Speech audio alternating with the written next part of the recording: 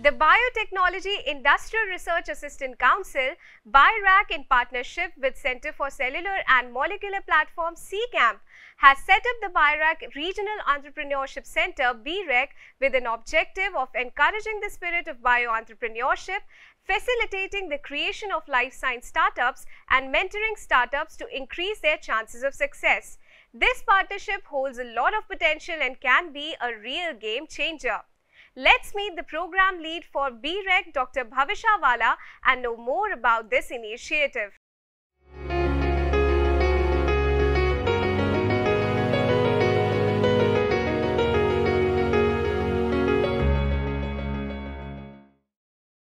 To know more about BIRAC Regional Entrepreneurship Centre, we have with us Program Lead Bhavisha Wala. Welcome, Bhavisha. We'd like to begin with trying to know more about your center and the kind of work it's doing. So BREC, BREC stands for BIRAC Regional Entrepreneurship Centre, that has been established at CCAMP along with BIRAC. So it has been established in 2017, and since past 6 years we are doing various programs which helps bio-entrepreneurs, academics and life sciences students and startups. So what are the aims and objectives with which this institution was formulated? BREC was formed with the aim to help bio-entrepreneurship pan-India, and the programs that are designed are designed to mentor, equip and to help bio-entrepreneurs to move forward and take their ventures at global level and at national level. Why and when was the need to have such an institution felt here, and how did the idea came up?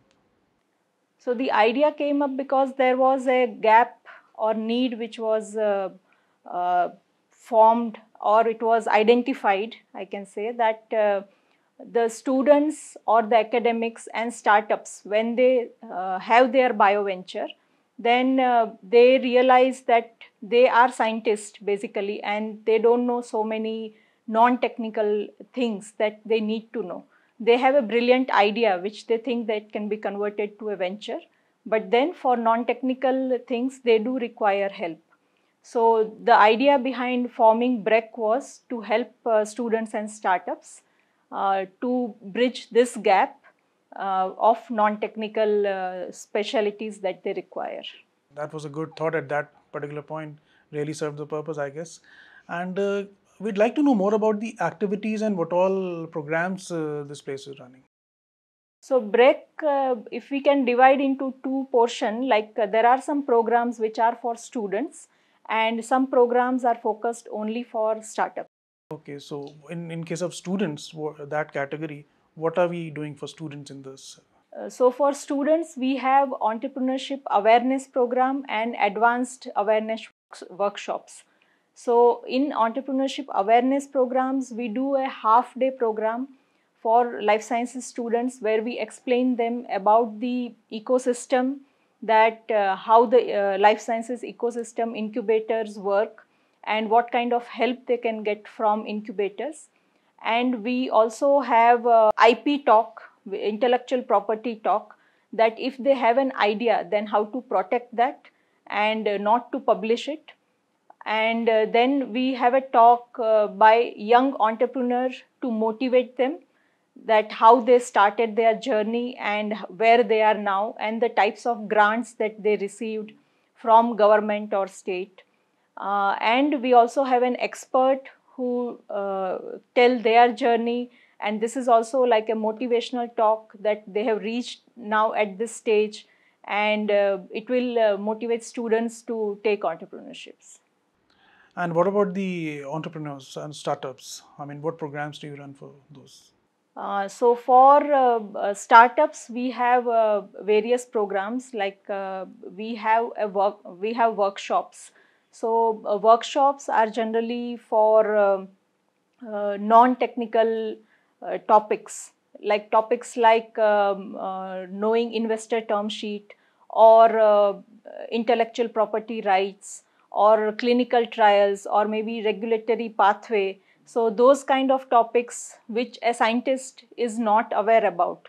So once they form a startup, like it is you are whole and soul for that startup, right? So you need to know everything. You need to know accounts, you need to know HR things, you need to know how to build a team, and you are the technical person, the scientist as well. You need to know the R&D as well. So for all these things, like these workshops are there that will help startups for these non-technical things which they are not aware of.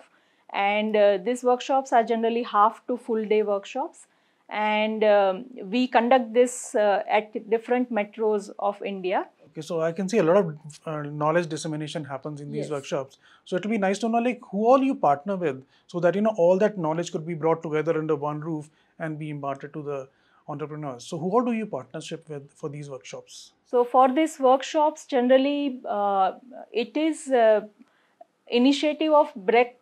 So our partner is BIRAC and CCAM, but the people whom we call for these workshops, they are the experts in their own domain, right? But like for partnerships, like you are saying, we have another program where we have partners in different industry partners who are also involved. Yeah, by partnership, I also mean that the association with the kind of people. Yeah, so it is the experts generally, and at CCamp we have a huge network of mentors and experts with us, because we are 10 plus years old now, and our mentors and experts in their field, they are the people who take these workshops. Okay, so do you also kind of organize some kind of investor meets for your startups? Yes, we do. So we have this one-on-one investor meets that we organize between investors and startups. And here the investors, like we have more than 30 plus investors now in our cohort. And here the startups will have a closed room one-on-one meeting with investors, so that it gives them the privacy to discuss things with the investors. And then after investor meet, like if investors and startups both are interested, then we connect them and then the talk goes forward. And to prepare them for this scenario, do you also organize something like boot camps or such events for the startups? Yes, we do. So it was very apt that to prepare them for this, because in boot camp, like we tell them how to pitch, we teach them how to do marketing. So there is this once in a year boot camp that we do for startups. It is a 4-day residential boot camp, and startups, we open the call, and then on selection basis we call startups over here. From 40 to 60 startups attend the boot camp, and in boot camp we have almost like 10 to 15 speakers through these 4 days, and we also have 3 international speakers who come for this boot camp. And in boot camp we cover topics like marketing or intellectual property rights and clinical trials. We also call people from regulatory related expert we call, and we also teach them how to pitch. We also have like small sessions of how to give elevator pitch. So like these kind of, it's very interactive, and along with the sessions, I feel it is more important for startup to build the peer group, right? And here it is the best example that we have seen is that the groups which are formed in these boot camp, they are from past 6 years also, they are still in contact and they discuss their difficulties. And we are also there in the WhatsApp group, so we can see that so many problems are solved by themselves, right? If someone needs a person who can design certain machinery, right, then there will be someone in the group who can say that yes, I know this person who designs this. So it is like very interactive that we have seen, and the groups that they form, it is like the alumni or the school or college friends that we have. So we have seen that relation in these boot camps. Okay. So I can see the scope of the program that you're running is pretty wide. So there must have been challenges, some situations which you must be facing, like hardships or any kind of challenge that you need to overcome to be able to put across a good show for all these students as well as startups. So what are those challenges that you come across in your routine working of the BREC? So challenges we do face, like I can say that sometimes students and startups, they do register for such things, and as all these is sponsored by BIRAC, we never ask any registration fees or anything from them. So sometimes it is taken for granted that they do register, they say that yes, we will come. Like for example, I told that in boot camp we select 50 to 60 startups. So people do say that they are coming, and then last moment they don't come. So I feel that it's irresponsibility from their side. They are wasting the seat of someone else. So those kind of challenges we face. And for students, generally we have seen that some of the students, like they are not they with enthusiasm they start, but then they lack that after some time, maybe because it could be because of their studies, and that as well, I can't comment on that. So like those kind of things, challenges are there, but other than that we have seen a very good response and a very good feedback from all startups and students, that it is something that BIRAC has taken a very good initiative, CCAMP has taken a very good initiative to do this, because it is like nowhere else you will get to learn such things where they don't ask back, right? So it's a very good platform for startups and students. As you mentioned about students, yeah, definitely. I mean, there must be some challenges because these kids, these girls and boys, have another activity going on in their life, which is their academics. So, I mean, I can understand it must be difficult dealing with that situation in their life. So, how do you really manage to, inculcate this entrepreneurship culture in their, you can say, in their thinking, or how do you, dispense this knowledge to them? So when we talk to students, or when we go for a program for students, right, we do tell them that if you have anything, you can approach us anytime.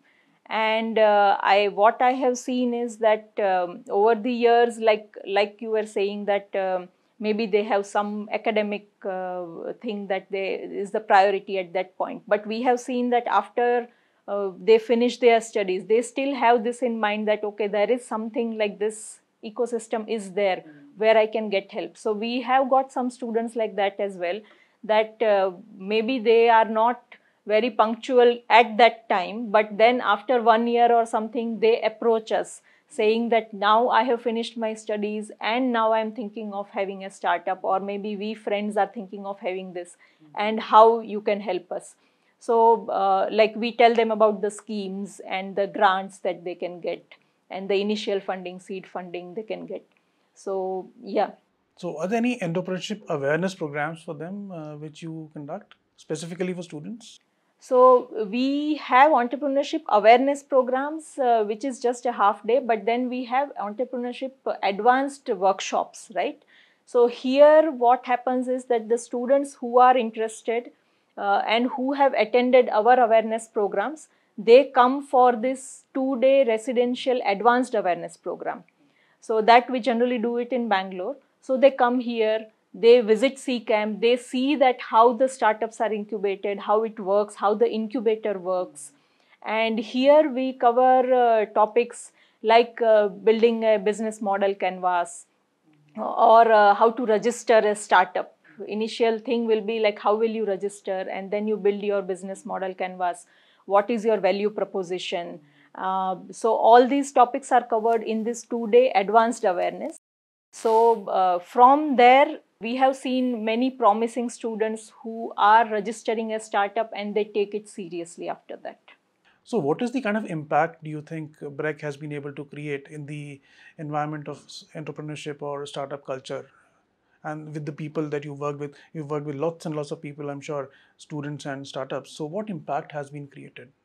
So, if I talk about impact, like BREC has, as I told you, all these programs, they are pan-India.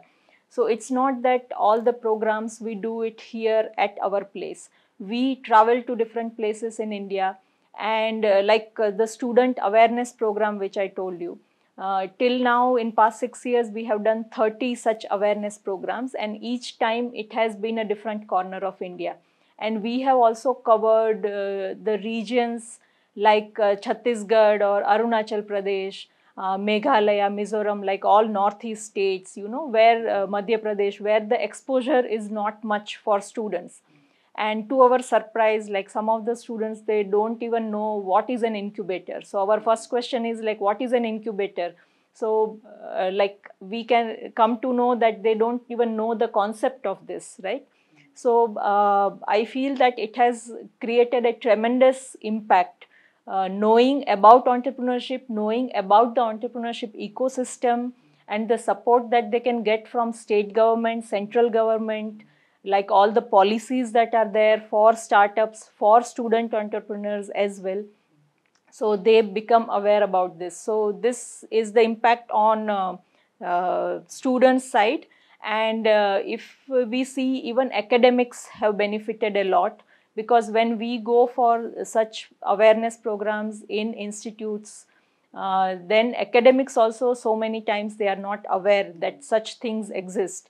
So even they have their research projects, they have their PhD students, which can be converted into a venture, which they never gave a thought. Because if we see in academics, like traditionally, it is like you publish a paper and you will be happy, right? You never think of converting that into a venture. So academics have benefited from this, and the startups, the impact that BREC has created for startups is tremendous. Like startups from tier 2, tier 3 cities, they have attended our workshops and our boot camps. And so many startups where they have very less seed money to start with, then it is very difficult for them to initially get fund to attend such programs, or which are paid ones. So this has helped a lot.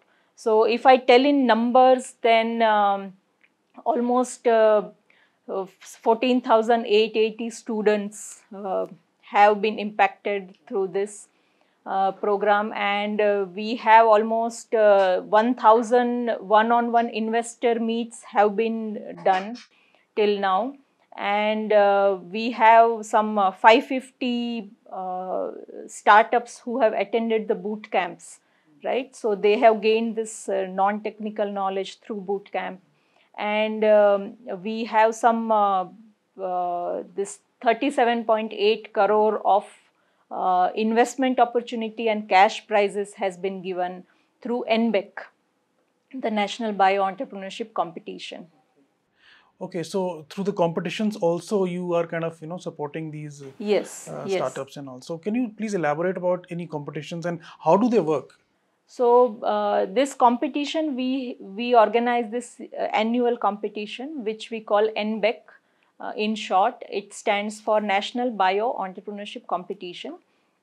And this competition we started in 2017, and it was for all bio-entrepreneurs. Like anyone has idea in bio-entrepreneurship can apply for this competition. Even if you are not a startup, as an individual, as an academic, as a student also, you can apply for this competition. And in year one, we had some 83 lakhs of prize, which has now grown to 16 crore in 2022. And what this competition is about is like we have this competition almost for 3.5 to 4 months. We open the call, and we get applications, almost 3,000 applications from all over India. and these applications go through 4 stages, and in the 4th stage they come here to Bangalore for a 2-day boot camp followed by pre-final and grand finale. So here the competition has 2 parallel pillars, I can say. One is for startups and one is for students. So I would like to say that we created these 2 separate things for students and startups only from 2020, because since 2017 we started, but then 3 years what we saw was that the students, when they compete with startups, right, in the final stage they all were removed. So then yes, they were not getting the level play, right? So it was like then in 2020 we thought of separating these 2, having 2 different tracks, one for students and one for startups and individuals.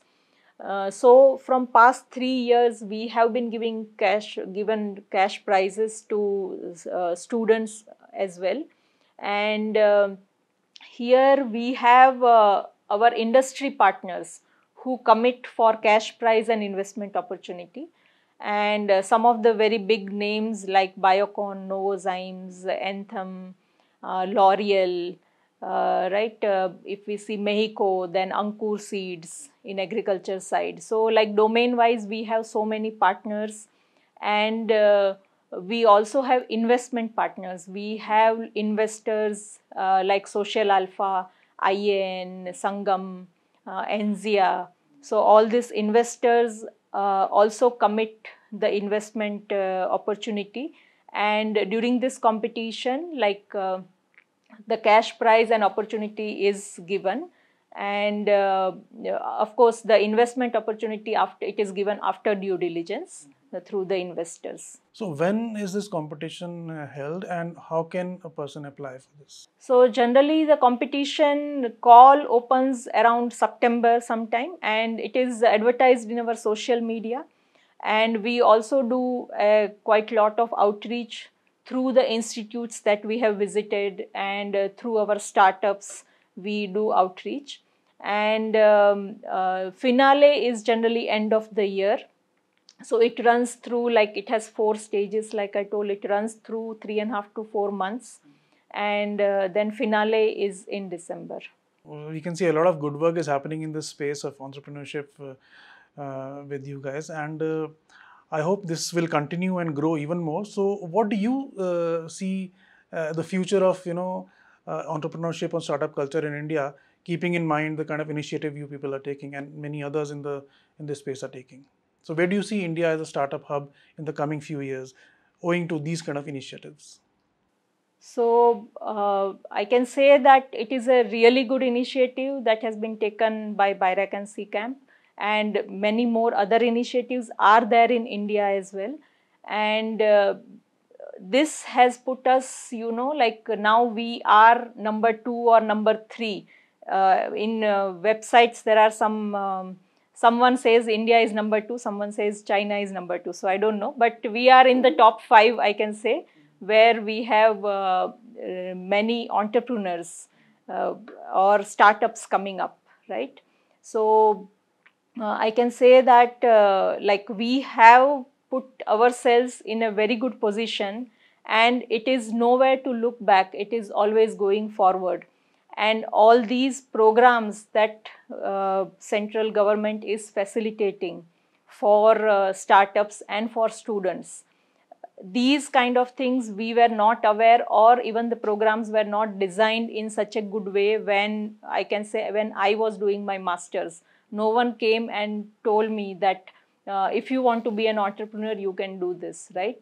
So this kind of guidance that is getting now to students and startups, I think it's wonderful, and it's there is like, it's always going forward. There's nothing to look back in. Yeah, surely we must look forward with all this effort being put in. And I would like to thank you so much, Bhavisha, for joining us today and sharing with us all these opportunities which can be availed by students and startups. Thank you so much, and all the best for your venture. Thank you. This was Dr. Bhavisha Wala, the program lead for BIRAC Regional Entrepreneurship Centre. In the coming editions, we will meet some more personalities from well-known institutions who are working hard to make a difference. Till then, goodbye.